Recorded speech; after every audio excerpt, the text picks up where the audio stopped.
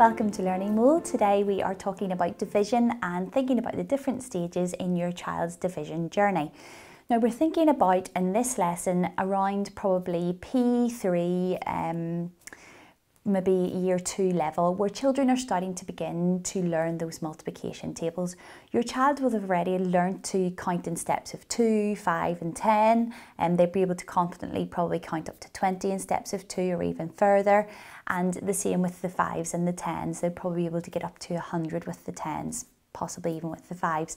So they will then, the natural progression is to learn the times tables. And this is a perfect opportunity to really think about division as well. They're already learning those tables, so at the same time, it's very natural to show them how division relates to multiplication and to think about using that inverse operation. Now, you may not want to introduce the concept as the inverse operation to your child at this stage, but you want to keep it very, very practical.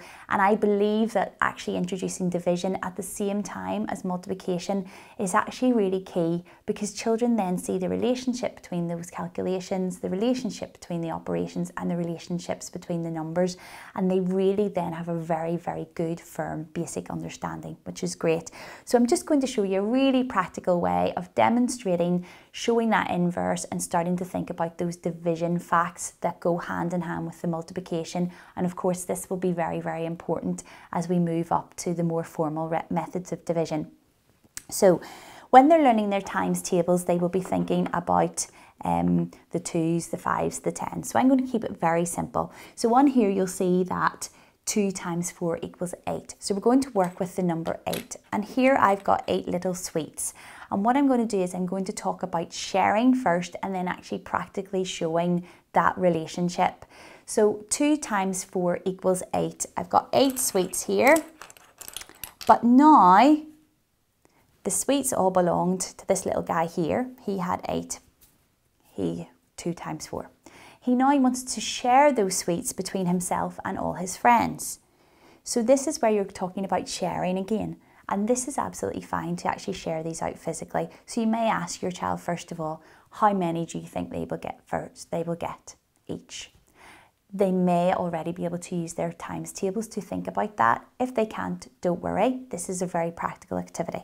So I've got my 4 little characters and I'm going to share my sweets out with them. If your child wants to count in 2s and share them out, that's brilliant. And I'd be starting to encourage that as this journey goes on. So we're going to share them out. Everybody's got 2 each. Everybody's got an equal share. And all the sweets are now shared. So we can now say that if I share 8 between 1, 2, 3, 4 little characters, they will get 2 each. You may then want to move on to a more formal method of recording this and actually show this onto your inverse. So you've got your 2 times 4, which is 8. Now I want to show this relationship. So I want to say 8 divided by 2. Okay, so if I'm dividing 8 by 2, the answer is 4. I've got my numbers here and I'm showing this. If I give everybody 2, how many people are getting 2 each? And the answer is 1, 2, 3, 4. I'm now doing 8 divided by 4. If I share 8 between my 4 little characters, how many do they have each? And you can clearly see that they have got 2. So you're starting to see that relationship of those numbers. So I will do another one just to explore that out again. So this time let's take him away and let's do 6. So I'm going to start right from the beginning. So you might actually want to create this little story and this little problem with your child to help them understand this. So I might say that here is my piles. I might say that little George here has got 3 piles of 2 sweets. He wants to join them all together. What could he do?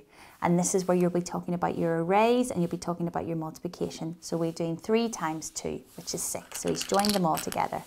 Now he's got his sweets. He wants to share them between his 2 friends, and we want to know how many to get each. Now hopefully your child will start be relating that idea that they just saw, that they had the 3 sets of 2 together, that little array, and they will start to share those out. And again, as your child becomes more confident with this, I would actually get them to start counting in their 2s or their 5s, and they share them out.